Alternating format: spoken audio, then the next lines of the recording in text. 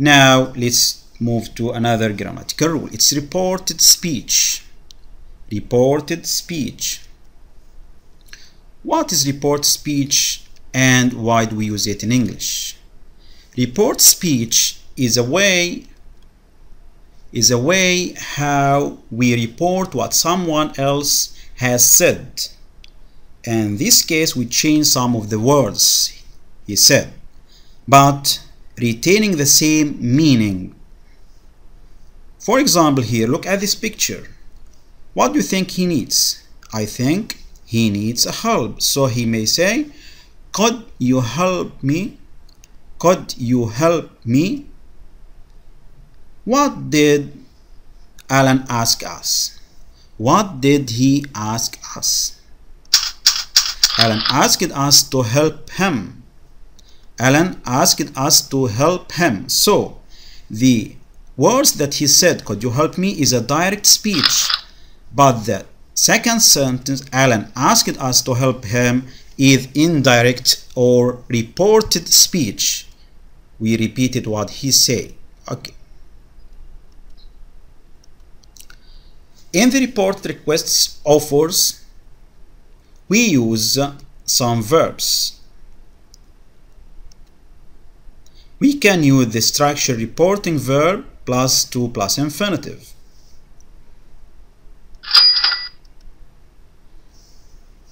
Look at this example. Can I help you? Can I help you? It's an offer. Yes. What did the woman say to us?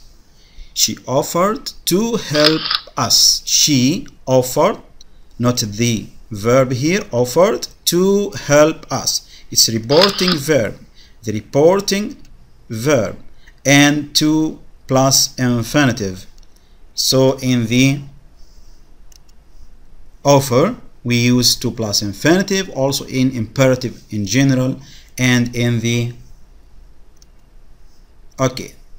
Note the reporting verbs that we can use in this structure include offer, promise, agree, refuse, suggest, etc.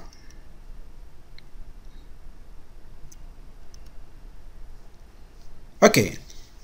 Now this guy says, I'll work harder. I'll work harder. What did Jackie say? Yes, correct. He promised to work harder.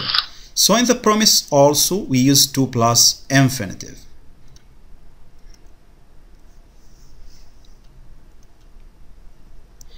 Okay, when we report orders, requests, warning, advice, invitation, etc., we can use the structure reporting verb plus object plus to plus infinitive. Can you tell me how to read the word John? What did the girl say? Of course, the girl asked John to tell her how to read the word.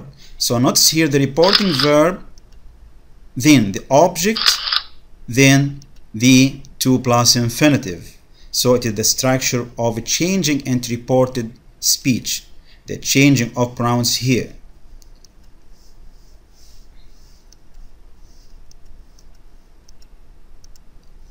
Okay, also when you change reporting verbs, for the example here, tell, ask, order, warn, remind, advise, invite, etc., whatever the purpose was, you must learn these verbs. I think you should do your homework, Amy said. What did the mother say to Amy? I think you should do your homework, Amy. The mother said to her daughter. What did the mother say to Amy?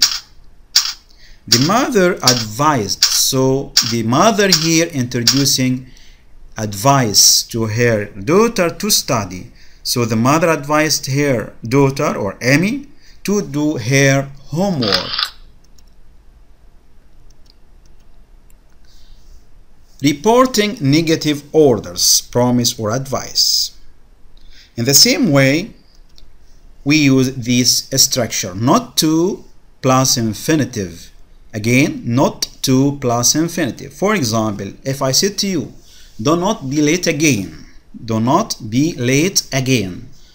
The teacher told the students not to be late again. And if the doctor asked or advised you not to smoke, in the direct speech he will say, don't smoke a lot. But in the report speech, we said the doctor advised the patient not to smoke a lot. And here are some more examples. Do not eat too much sweet. Do not eat. What did he say, the doctor? What did the doctor say to the patient here? What did the dentist say or ask Joe to do? The dentist asked Joe not to eat too much sweet. Not to eat. Notice here the structure. Not plus to plus infinitive for the negative. Thank you. Also, in the reporting speech, you have to change the pronouns. The pronouns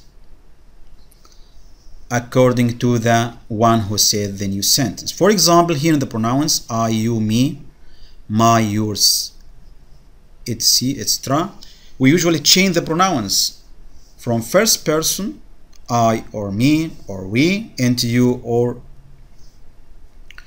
your, second person.